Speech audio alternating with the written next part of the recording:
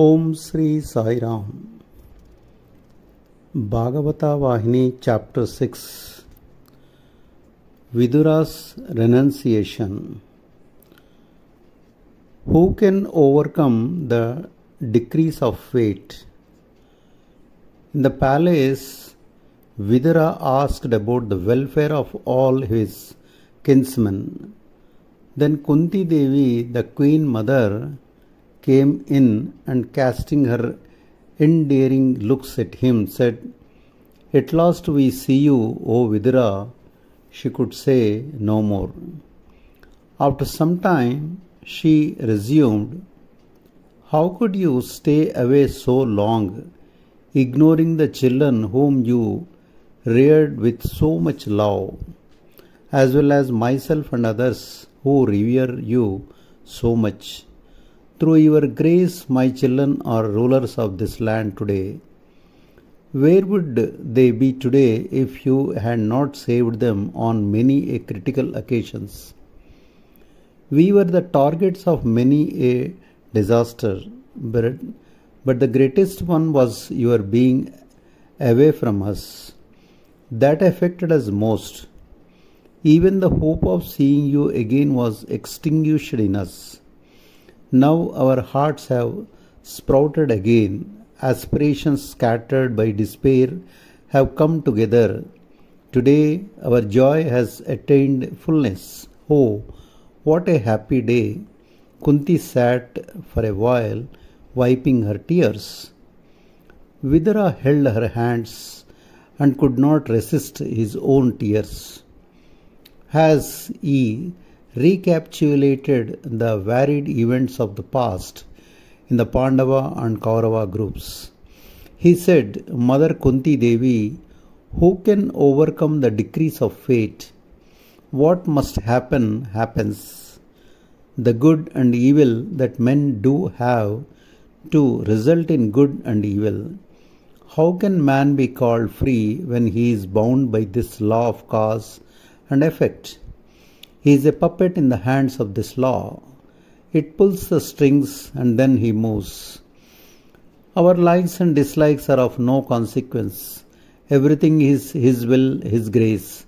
As Vidura expounded the fundamental spiritual truths that govern human affairs, the brothers Dharmaraja, Bhima, Nakula and Sahadeva sat near, wrapped in close attention.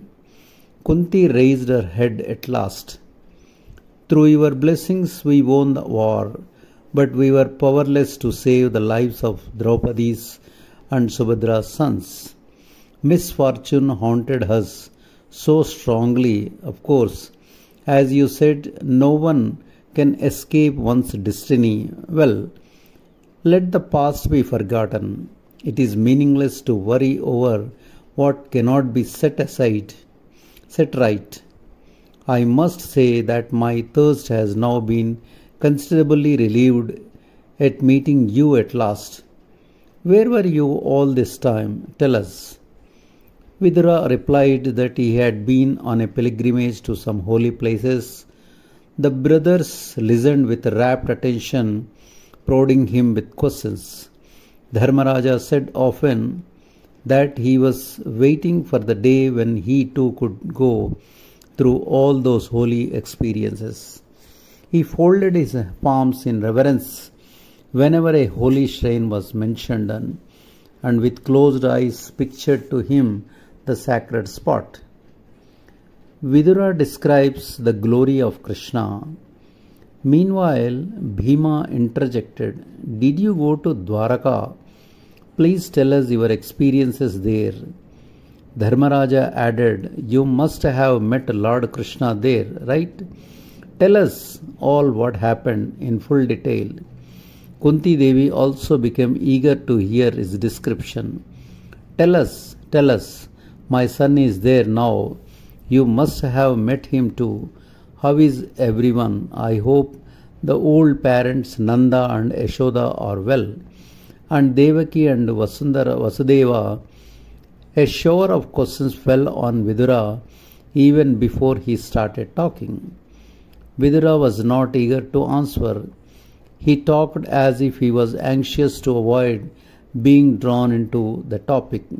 He had learned from Uddhava while on the way to Dwaraka that the Yadava clan had perished and that Krishna had closed his human career. He did not want to plunge the Pandavas into grief just when they were elated at meeting him after a long time. Why should I, who has given them so much joy, be the cause of wiping out that joy? He argued. They are sure to know about it from Arjuna, who will return from Dwaraka with the sorrowful news. So he swallowed the news that popped up often into his mouth. He satisfied himself and then them by describing the glory of Krishna. He said, I did not like to visit kith and kin with these ascetics robes on, so I did not meet any of the Yadava leaders or Nanda, Yashoda and others, and kept quiet. He did not dilate further on Dwaraka and his own pilgrimage. I came to you because I knew you won the war and are at last peacefully engaged in ruling over the kingdom, which was rightfully yours. I felt drawn towards these children whom I had fostered from a tender age. It was affection toward them that drew me here. Among my kith and kin, I was tempted to visit only you. I did not want to meet any others. He said, and he turned to the Vedantic teachings that he wanted to impart. When the conversation ended, Dharmaraja invited Vidura to stay at quarters specially arranged for him and accompanied him to the mansion. There he appointed certain people to serve Vidura and asked him to rest. Vidura decides to visit his brother, the blind king. Vidura did not relish the idea of spending time in that seat of luxury, but he entered the mansion that Dharmaraja be displeased. He lay on his bed, reviewing the past. He sighed when he realized that the stratagems that his blind brother Dhritarashtra used to destroy the Pandavas, the children of his other brother Pandu, recoiled and caused the destruction of his own clan. He admired Dharmaraja for the magnanimity he showed Dhritarashtra, in spite of the fact that he had tortured the Pandavas in various ways. Dharmaraja revered him with great faith and devotion and attended to his comforts. Vidura felt utmost disgust when he thought about the wickedness of Dhritarashtra's heart.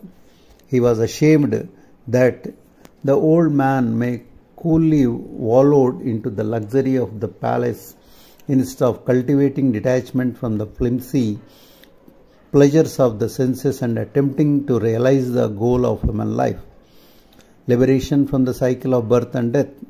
He experienced uncontrollable agony that his brother was wasting his few remaining years of life. His yogic vision told him that the Pandavas would also soon disappear, that the Krishna who guarded them here would look after their best interest in the hereafter too.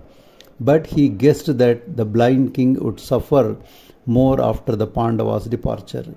He resolved to send his unfortunate brother out into pilgrimage and the ultimate realization of his destiny. He did not want any delay, so he slipped out in the darkness without being noticed by anyone and walked straight to Dhritarashtra's residence.